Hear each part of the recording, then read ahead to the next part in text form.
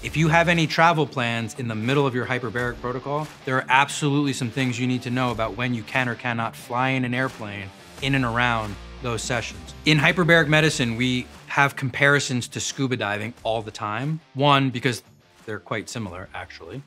And two, because most of the history and the development of hyperbaric medicine really started as a result of health issues from scuba diving. And so there are so many correlations between the two. One of them is the timing of when you can or cannot fly based on when your last hyperbaric dive or your last scuba dive happened to be. Now, in scuba, you're typically breathing either air only or slightly enriched oxygen, meaning air is 21% oxygen, or you could dive on nitrox, which could be 30% oxygen or 35% oxygen or 40% oxygen, a very specific measured amount. In those cases, we can then figure out how much oxygen you were getting, and the difference of the gas that you were getting that wasn't oxygen is nitrogen. And ultimately, this whole conversation about flying after diving is all about nitrogen. And it's all about the possibilities of decompression illness, or the bends, from coming to the surface too quickly or getting in an airplane which goes even higher above the Earth's surface. And so how do we avoid hurting ourselves after these dives? That's really what we're after in asking this question. In hyperbaric medicine, you could be breathing air. You might be in a chamber that is pressurized with air and all you're breathing is air. And there are benefits to that in terms of the clinical effectiveness of pressurized air. You may also be getting some percentage of oxygen, like 94% oxygen or 80% oxygen through a mask. You might be getting 100% oxygen through a mask. You could be getting 100% oxygen through a hood, or you could be in a hyperbaric chamber that's pressurized with 100% oxygen. Therefore, you know that what you're breathing is 100% oxygen. So here's the breakdown. If you're breathing 100% oxygen and you're 100% confident that you were breathing 100% oxygen, by default, you can say that the nitrogen load that you got under pressure was 0.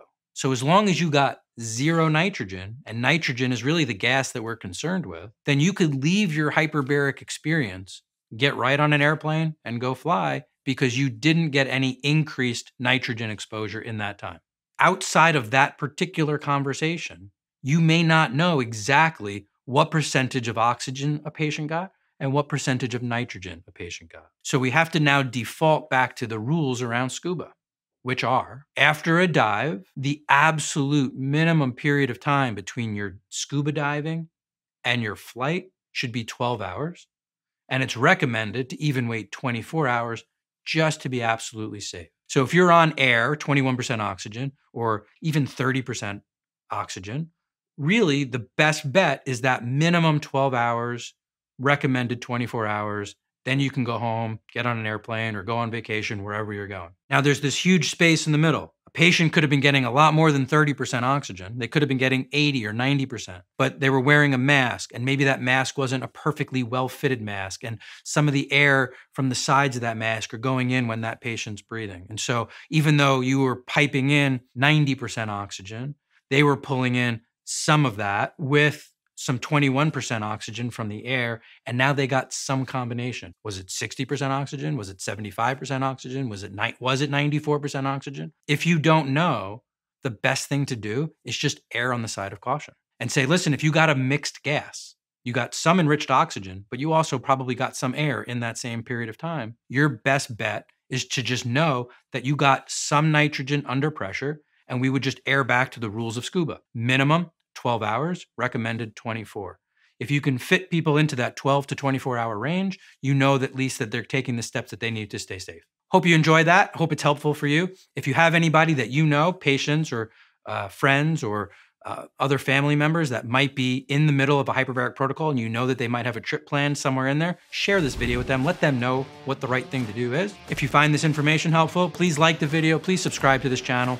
Every time you do that, that helps us get discovered by more people so that we can answer their questions too. Thanks for your attention, and we'll see you next time. Whether you're a chiropractor or a naturopath or an acupuncturist or a DO or even an MD, but you're looking at hyperbarics through this lens, the lens that I'm describing, which is applying hyperbarics for all these off-label conditions, this is the class that teaches that. And right now it's the only class that teaches this type of hyperbarics in this way, and that's an actual certification course. Check out hbotusa.com, and right across the top you'll see upcoming events. You can click on that and it'll show you when our next courses are going to be.